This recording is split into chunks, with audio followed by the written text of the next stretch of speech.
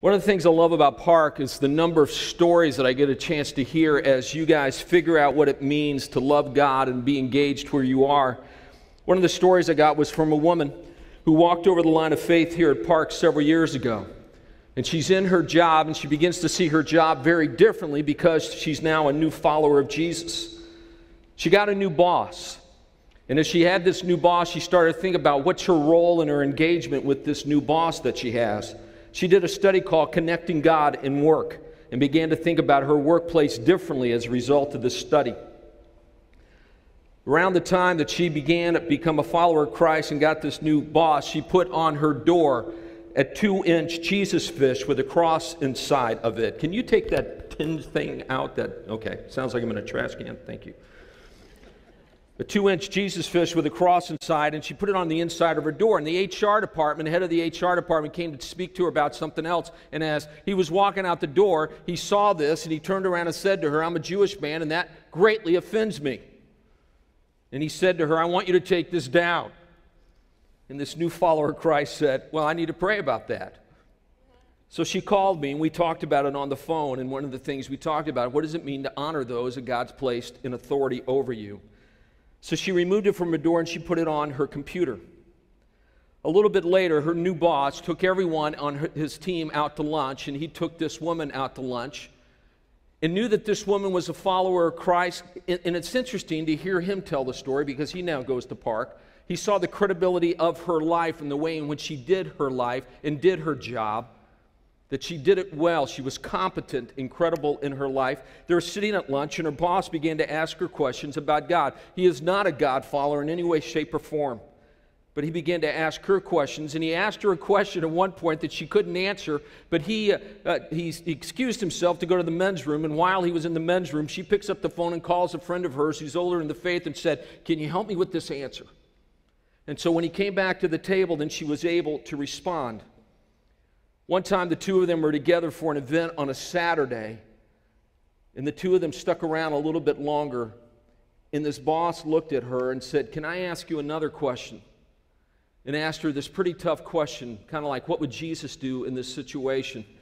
And so this woman who goes to Park said, "Well, you can ask him yourself, and the second thing I would say is you need to forgive this person."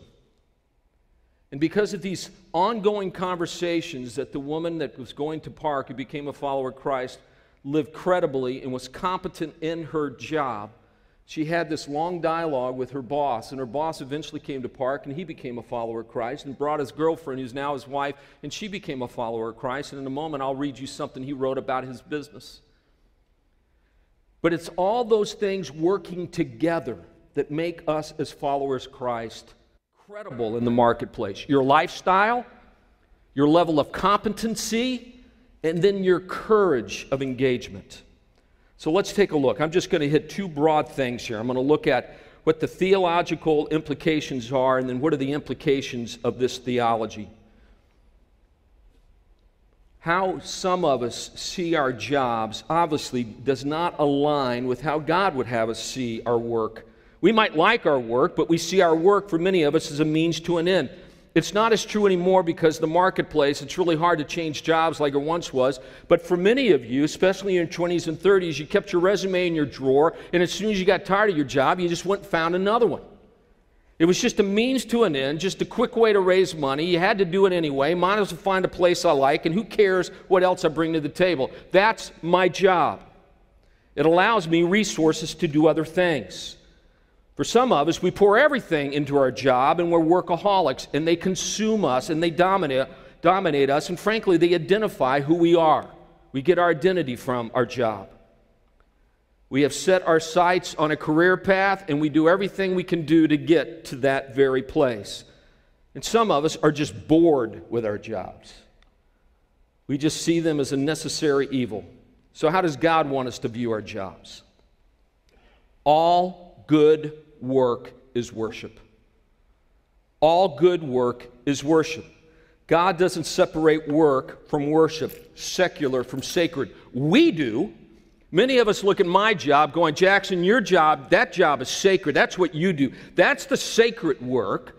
And what I do is a secular job, and then when I get to volunteer for my church in whatever avenue it might be, in the church itself or outside, engaged in one of our partner ministries, that's when I'm engaged in the sacred. When I'm having a conversation about spiritual things, that's when I'm having a sacred conversation. And I would say to you, no, God doesn't separate that in our life. All of our life is sacred. Our work is a sacred place.